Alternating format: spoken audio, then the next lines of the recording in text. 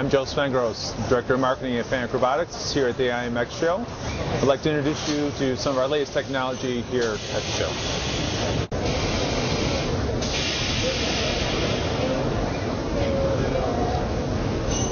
At our Intelligent Machining Center, we have three key pieces of new technology and existing technology that we're demonstrating here at the show.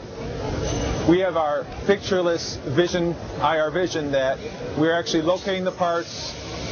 They're coming down. The robot has a display. We're actually locating the parts, communicates back with the robot. The robot knows to pick up the part and actually place them into a lathe demonstration that we have here at the show. The second part of our demonstration includes our latest technology with our force sensing device.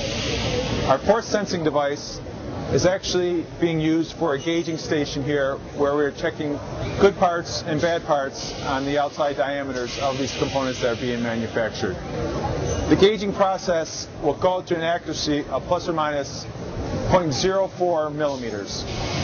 This force sensing device not only can be used for gauging, but it can be used for deburring, force loading, inserting, and matching applications. So there's a lot of different applications, not only here at this component. The third key component is our Machine Tool Connect software.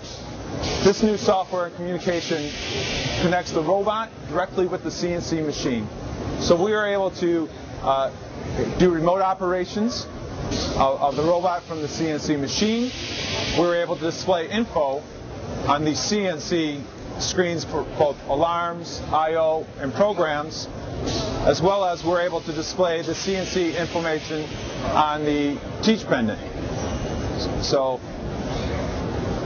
give a demonstration here of, this is a screenshot of what is actually coming up on the robot teach pendant. As you can see, as the communication is going with the CNC, we're actually able to see the information displayed. Here on the teach pendant, we are able to see the communications with the CNC equipment. So that we now have, with the new Machine Tool Connect software, we'll be able to communicate back and forth with the CNC with the robotic application.